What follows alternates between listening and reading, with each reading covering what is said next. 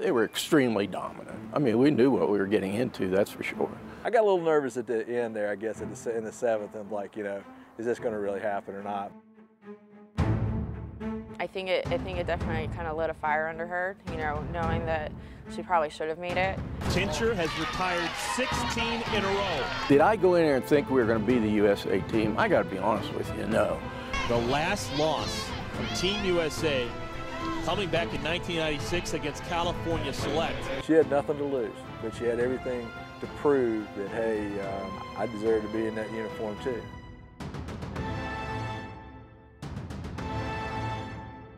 They had won 2 gold medals back-to-back. Crystal Bustos, the batter. The only base runner she has allowed thus far, a one-out walk to Kelly Kretschmann in the second.